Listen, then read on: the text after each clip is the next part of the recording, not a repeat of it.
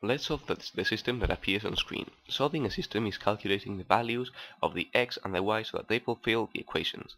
In this case, we have two equations. We want to calculate the x and the y values that will satisfy simultaneously these two equations, and for that we are going to use, in this case, the reduction method. The reduction method consists in multiplying the first equation by the coefficient of the x from the second one, and multiplying the second equation by the coefficient of the x from the first one, but changing the sign.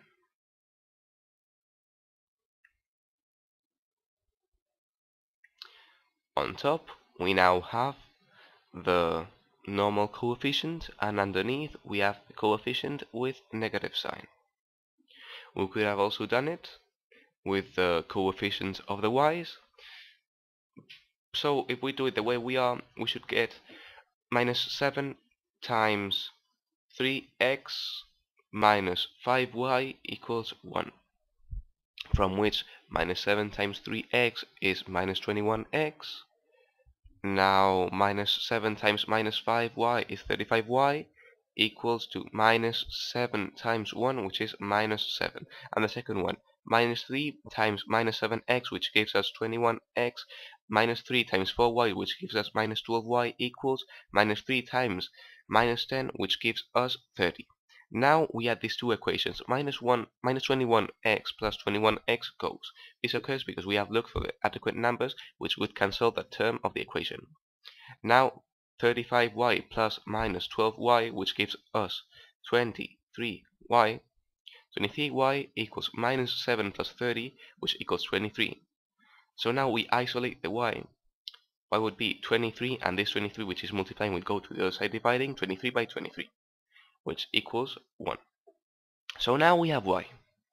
Once we have the value of y, we calculate x from the first or from the second equation. The one we prefer because the value is going to be the same if we do it with the first equation as if we do it with the second equation. For example, we do it with the second. We would have from the second minus 7 times x, which is the value we want to calculate, plus 4 times y, which gives us 1, equals minus 1. From here, minus 7x plus 4 times 1 is plus 4 equals minus 10, minus 7x would be equal to minus 10, and now this 4, which is with positive sign, goes to the other side with negative sign, from which minus 7x, sorry, this should be a 4, not a 2. This 4, which is being added, goes to the other side subtracting. Now we have minus 7x equals minus 14.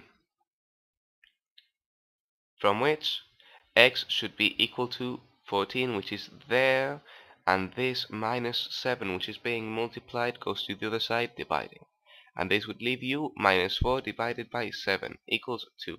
Therefore, the values which satisfy both equations simultaneously are x equals 2 and the value y equals 1.